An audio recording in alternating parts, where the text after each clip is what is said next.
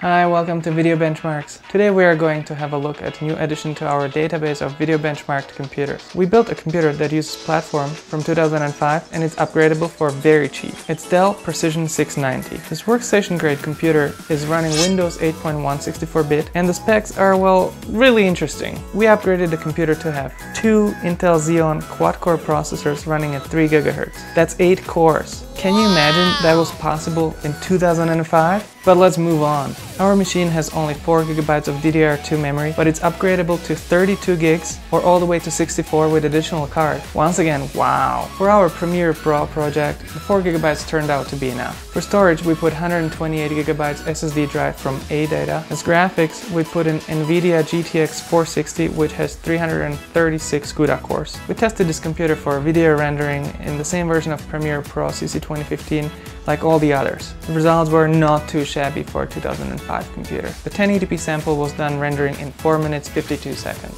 It ended up being third fastest rendering computer out of all that we tested. The 4K sample finished rendering in 11 minutes 52 seconds, which makes it land third again. So what we are seeing is that even though it has a total of 8 CPU cores, stronger graphics card, it didn't render faster than the quad-core Lenovo ThinkCentre M81. But let's give it some credit, it's darn close.